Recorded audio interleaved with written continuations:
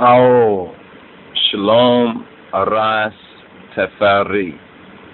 We want to deal with this subject matter, and this subject matter is going to be on the Muhammad, the preacher of freedom, justice, and equality, to my people here in the Western Hemisphere, in the United States of America, who have been lost from their own people for 400 years.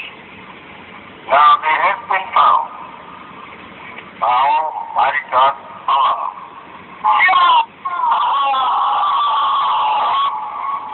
In the place of Adamawi, to whom praise is due.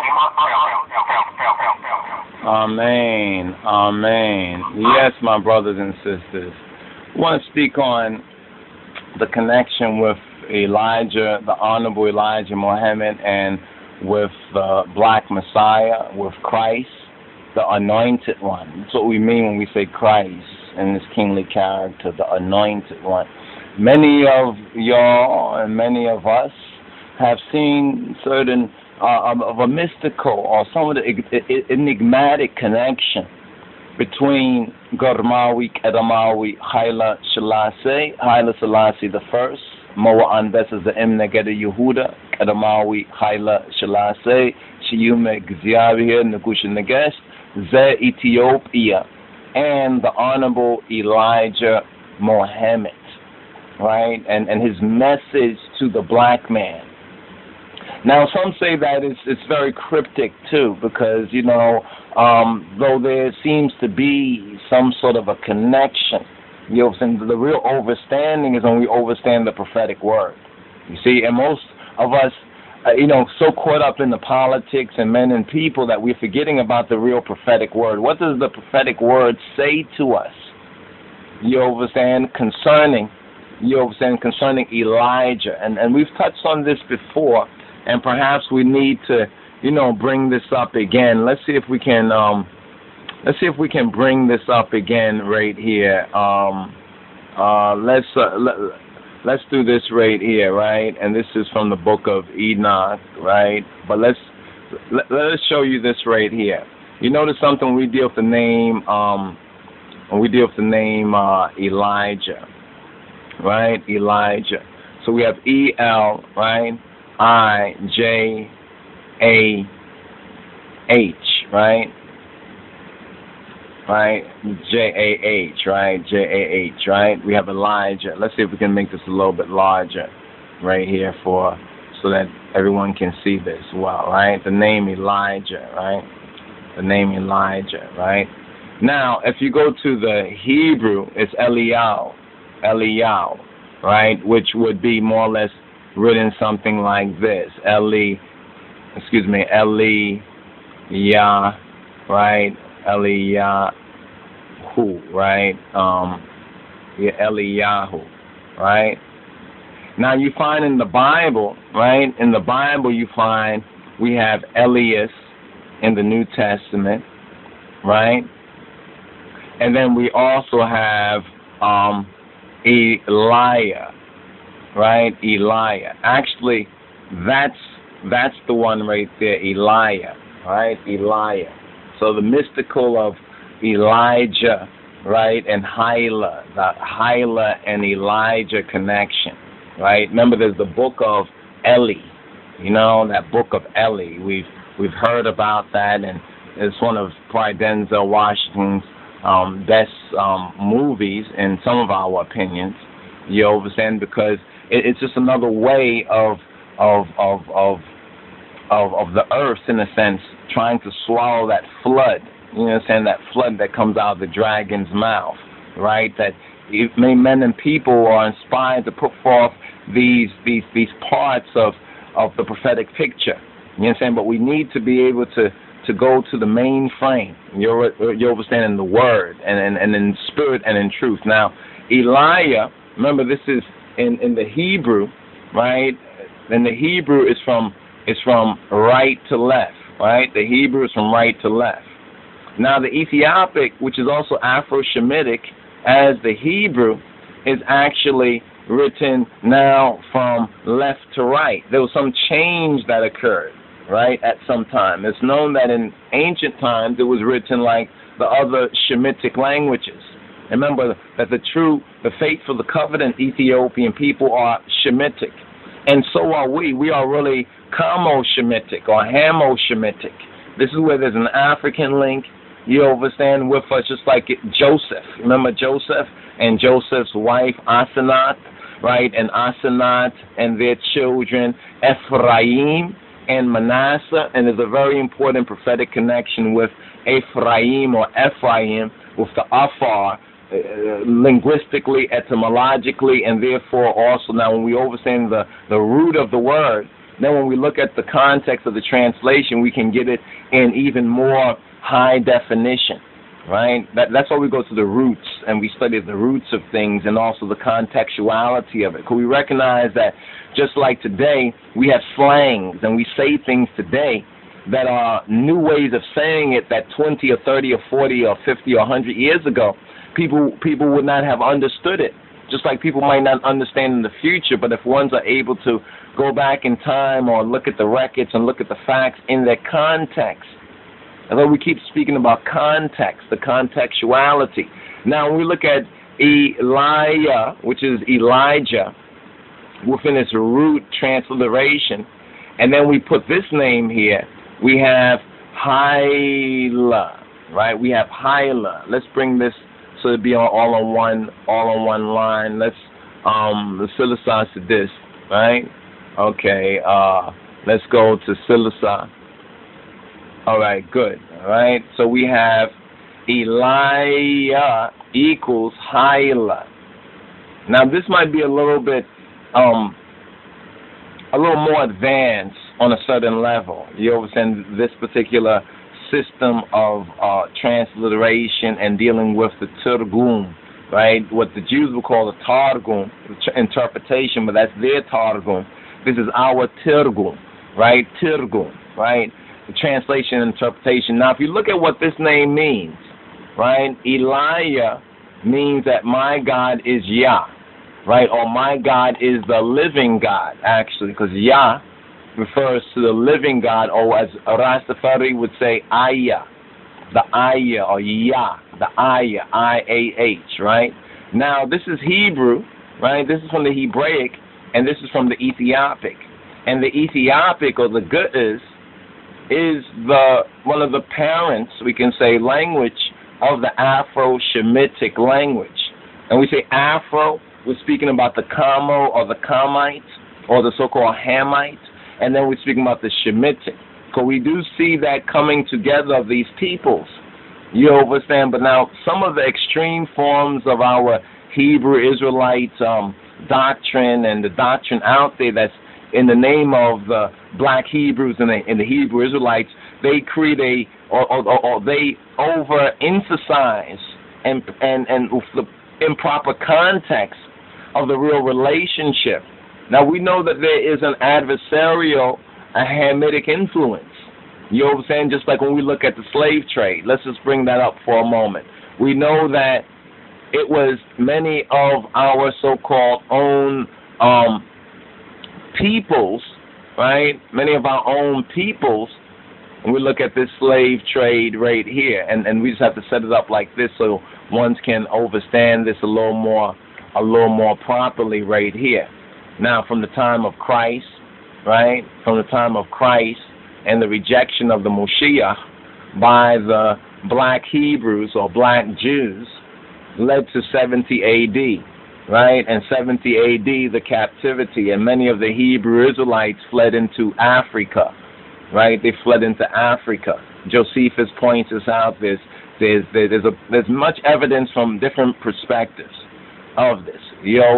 And much of this has been, brought up once again. Now, we know that many of the black Hebrews and the Israelites going from East Africa, or the East, to the West, many of them had to hide their Judaism, you understand, as the Islamic and the Mohammedan, the overstandization of Africa increased, and we see some very interesting similarities even in this particular day and time.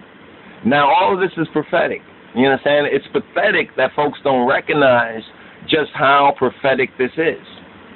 So when we look at Africa today, when we look at, say, Ethiopia today, and we look at, say, Islam or Islamina, the Ethiopia Tariq, it is very, very interesting. So when we hear these arguments, of certain Mohammedans, and when we hear Al-Shabaab basically saying that now that the priest and the king is dead in Ethiopia, speaking of Aulos and Melis, that Ethiopia will fall. We have to recognize what their prophet Muhammad said, that in the last days there will be, 73 different sects or denominations of the Islamina, of Islam.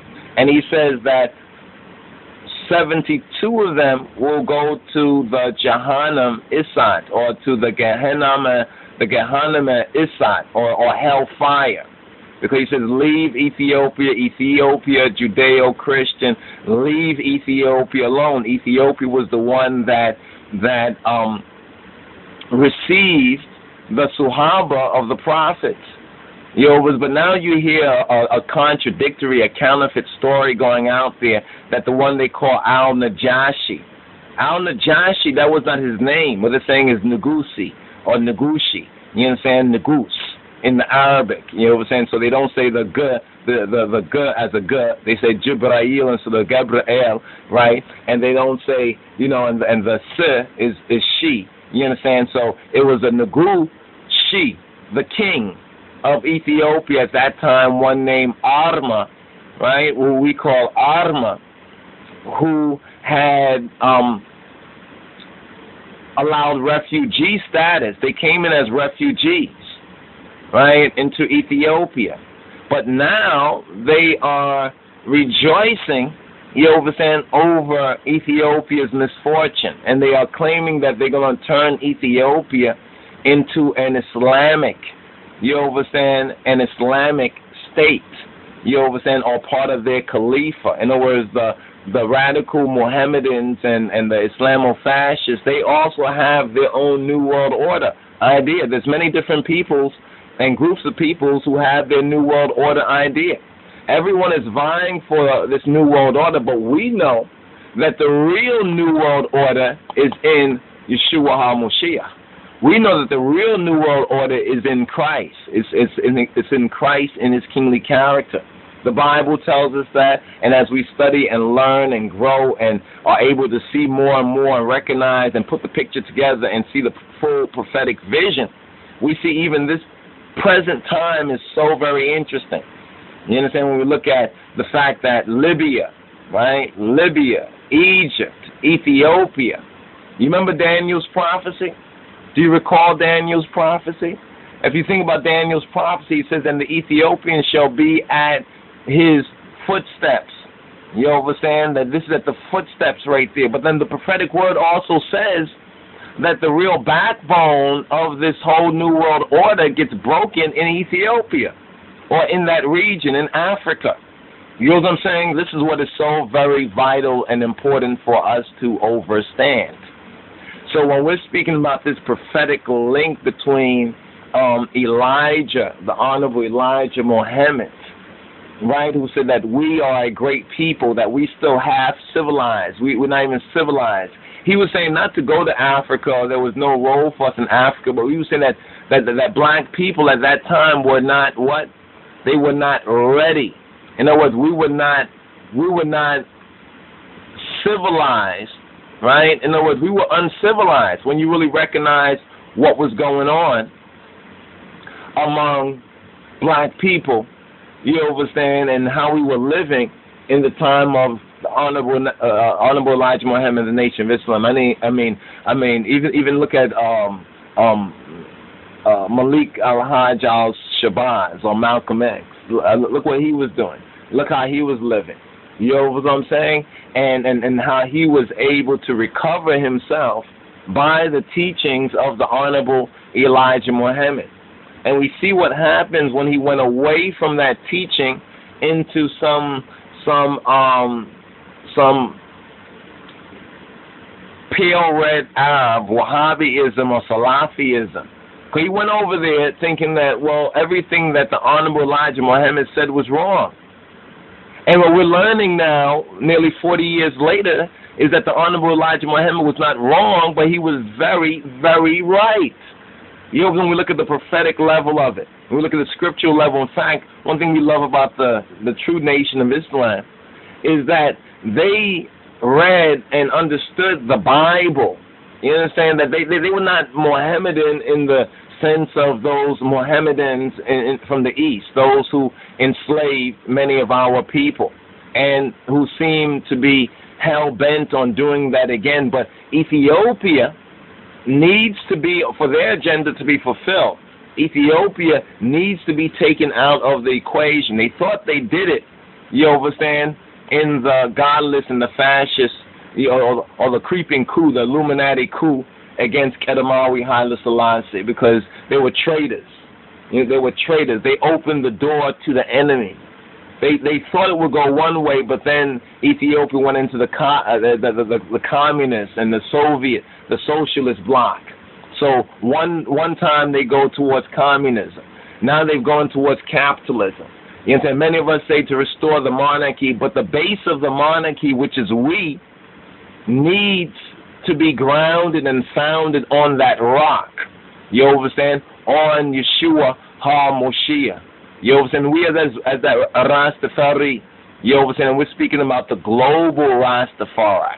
You understand? Not just us in the Western Hemisphere, and not only just black peoples. Now, see, a lot of folks are still so caught up on the white man thing. You understand about what the white man has done, but you have to recognize the white man himself was deceived. You understand? That's why many of those who are coming from under deception are hailing Rastafari. You understand? And it's for us as their elder brothers, as in a sense like their older siblings, to grow up so we can help to grow them up. Someone's asked us about the whole role of the Gentiles. What's the role of the Gentiles in Rastafari? What is that role of the Gentiles? They have a very important prophetically, scripturally, according to the glory of His Imperial Majesty, right? According to the glory of Haile Selassie. Haile Selassie the first, Abba Keddus, Keddus Abba Tachin, our Holy Father. You know what I'm saying? And in and through our big brother. You know what I'm saying? In and through Yeshua HaMoshiach. In spirit, we're seeing about spirituality and in truth. So we're showing you here is the truth that he's a black man. You understand? And yes, it's the locks. Some talk about this whole thing of locks, and we might have to address that again. We had a conversation, a reasoning, actually on this very same point, and we might need to clarify that. We might actually post that up there and do like as a radio show, because sometimes we might not have the opportunity to, always, present a kind of word picture. And we might have to just present the audio, the word, the sound, the real power of it, my brothers and sisters, all right? So now, the connection with Elijah, right?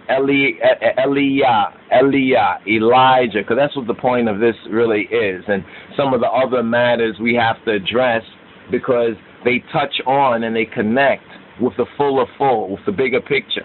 And if you don't have any idea of what the connective, what's really connected with it, then you're not able to really walk freely. You don't have that freedom in Yeshua. You understand? To maintain that peace of mind.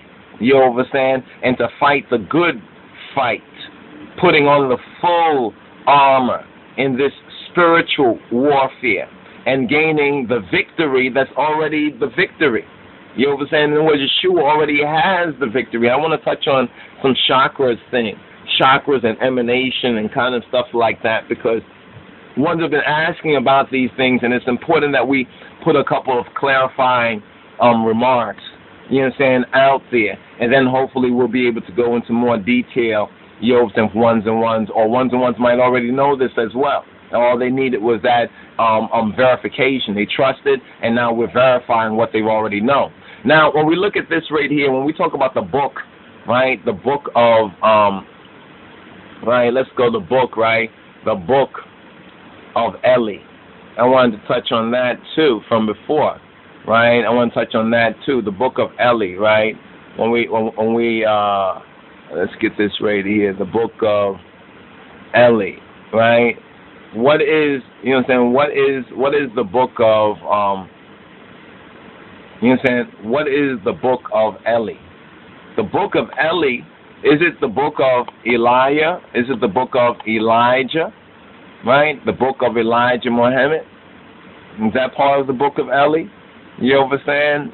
Or does that help us understand the fullness of the book of Eli? Because there are stages of growth and development, and when we recognize what they are, we can really check our knowledge, check our walk, almost like a checklist, but it's not something we're making up. It's something that is as firm as the creator of heaven and earth and the seas and all that is therein, his will for us, his sons and his daughters in this perilous time that we're in. Right? So this is some basic knowledge that we need to understand. So what's the book of Eli? We say the book of Eli, right, is the Methaf Keddus of Kedamawi Haile Selassie, of Haile Selassie. It's the Haile Selassie Bible. You understand what we call, and this is a smaller copy of it right here, the Methaf Keddus, right? And you see it right there. Now it's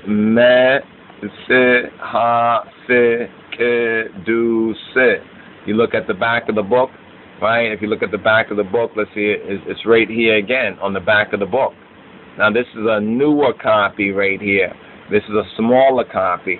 The text is somewhat smaller right there, but it's an excellent pocket-sized copy, and we have a couple of different sizes as well. This is the Bible of His Majesty, right? This is the book of Eli, right? The book of Eli.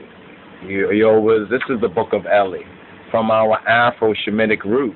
Because you see, they were able to destroy, they were able to abscond and run away with, and when you see that right there in 1962, even though they've been counterfeiting this, they've been counterfeiting it. What we mean by counterfeiting, putting the same ISBN on many copies of it, right? And we've ordered sometimes dozens of them for the brothers and sisters looking for them. And then we get to find out that there's this other Bible that some of our people have done some study on and really revealed to us that this is another Bible that's really the Good News Bible that's translated not from any of the ancient languages, but this other Bible they have, which is trying to counterfeit His Majesty's Bible. So this is the book of Eli. Actually is a papal Bible, or a Bible that has the Good News Bible that they have out there now. You've probably seen it in English and everything. They've actually translated that into the Amharic. And then there's other kind of versions out there, perversions out there. You understand? Trying to sidetrack you, give you wrong code. You understand? Or bad code. You know what I'm saying? Yes, it's in the Amharic language, but it's not this book. This is the book of Eli. Right? And this is the book of Haile, of Kedamawi Haile Selassie, who is Moa Andesa Za'im and Negeda Yehuda. He is that conquering line, the tribe of Judah, the roots of David. Ethiopia represents the renewed kingdom of David, the real African Zion. So when we now look at what some who are haters of Ethiopia and want to destroy our roots and culture are really about, this is how we know that it's satanic. No matter what kind of shell game they are about, it is satanic. You know what I'm saying? And this is why on this particular message right here, in fact, let us do this right here. Let us go to the Bible. Let's go to the scripture right here. All right. There's a couple of points we wanted to make. We just touched on debate, right? We touched on debate, right? Like why we don't debate the truth. We don't debate it. We know it. The truth about Islam and no debate. The scripture tells us not to. You understand that it makes no sense debating, and a lot of this debate is just foolish. if it's about bringing forth evidence, if it's about reasoning, or if it's necessary to argue a point or something like that and to present the facts. But once the facts are there on the table, there's another place in Scripture. I want to go to that, but let's go to evidence, right? I think it says evidence, right? I believe it says evidence in the King James. There's 7 times in the King James that evidence is here. I think it's in Jeremiah. Let's see right here, Jeremiah. He says, I subscribed the evidence and sealed it and took witnesses and weighed the money in the balances, right? I subscribed the evidences.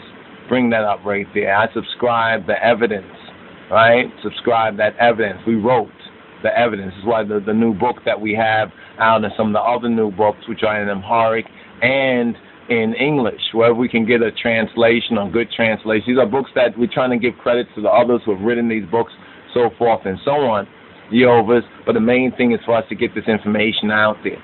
So I took the evidence of the purchase, okay, which was sealed, right, and according to the law and custom, and that which was open. This connects with the book of the 7 seals. I want you to understand that, and our inheritance. And I gave the evidence, right, of the purchase to who? Baruch,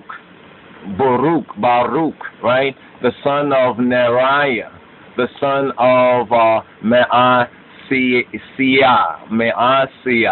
in the sight of Hanamiel, mine uncle's son, and in the presence of the witnesses that subscribed the book of the purchase before all the Jews, the black Hebrews of that time, of Armias' time, right, and that sat in the court of the prison. That sat in the court of the prison. Remember, Jeremiah was put into prison. Remember, we touched on the prison, the 10 days tried in prison, and also we're in the prison ministry. Yehovah's, and even Alex Jones out there got the prison planet. In the way he's trying to waken people up to a certain level of what's going on out there. And we say you should check out his evening news, and it's pretty interesting. Just keep us up to date. But see, you first have to be grounded. Right? We have to really be grounded. Now it says, thus saith the Lord God of hosts, right? Yahweh Tzebaot. You understand? Which in Revelation is Keddus, Haile, Selassie. The first power, right? The power, the God of the hosts, of the Trinity, the God of Israel, the King of Kings of Israel is Germawi, Keddus, Haile, Selassie, right? And then it says right here, take these evidences, this evidence of the purchase which is sealed, and this evidence which is open, and put them in an earthly vessel, right? An earthly vessel. So it's like this word, the word, sound, and power, and the truth we have to put within our earthly and our mortal vessels, in order to have that token, that deposit there, so that the Holy Spirit, you understand, can illuminate us. You understand? It's like putting money in the bank, can cause more interest. It's why we encourage one to study and to read the Bible, or to get even some of these CDs, DVDs, audio books of the Bible. You understand, in English and Amharic, and to spend time listening to it. You understand? To play it like music, to listen to the scriptures. You understand? And this is how you begin to your soul now becomes strengthened by this word. You see, when the word is spoken and the word is communicated, it becomes a living word, right? So these evidences, this evidence of the purchase, both which is sealed and this evidence which is open, and put them in an earthen vessel. That means something that we're reading in the scriptures, right? Some things that we're reading right here in the Metzhaf Keddus. You understand? Some things we know, you understand? And some things we don't know. Some things are sealed and some things are open. But we have to put it in our heart and our mind. We have to eat this word. You understand? We have to eat this word. Because remember, the agency of the Holy Spirit must see its deposit in us in order for it to be activated. You know what I'm saying? It's almost like you got to have money in the bank. Whether you know what to do with it, whether it's, whatever, whether you understand the economic system or whatever like that, but you need money in the bank in order for the money to accrue any interest.